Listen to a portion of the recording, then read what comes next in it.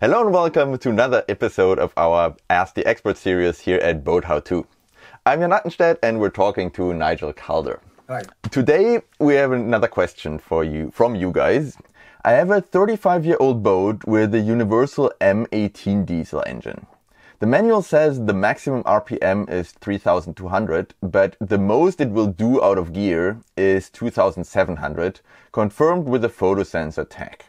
It also stalls out below 1,000 RPM and I get an accumulation of black soot on the transom.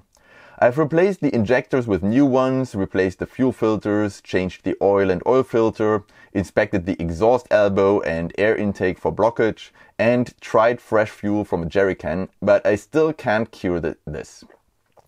A compression test showed compression is right on spec. The engine starts right up and otherwise seems to run okay. Any idea what's going on? Well, to me it sounds like he did already a lot of things, which we also teach in our engine maintenance course, so really good, but it still didn't solve the problem. So what's your idea, Nigel? Well, I have a couple of thoughts.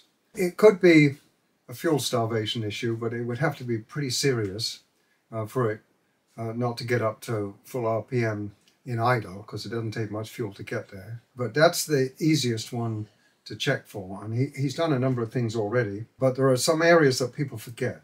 Occasionally tank builders will put a filter screen on the pickup tube on the fuel in the fuel tank, and if that's fouled up, then that can really screw up the fuel flow. The other area, two areas where people always forget to look, is on many primary filters there's a check valve on the inlet, and that can get plugged up with crud. And then once you get past the primary filter, you come to the lift pump. And in the top of most lift pumps, there's a little filter screen. And that can get plugged. And I've known people spend thousands of dollars troubleshooting this kind of a problem and rebuilding transmissions because they thought it was excessive resistance or whatever. And all there was a plugged up filter screen in the lift pump. So I would check all those things first, because that's the easy stuff and it doesn't cost any money, it's just time. Then if it's a fuel problem, the black smoke is indicative of a fuel problem.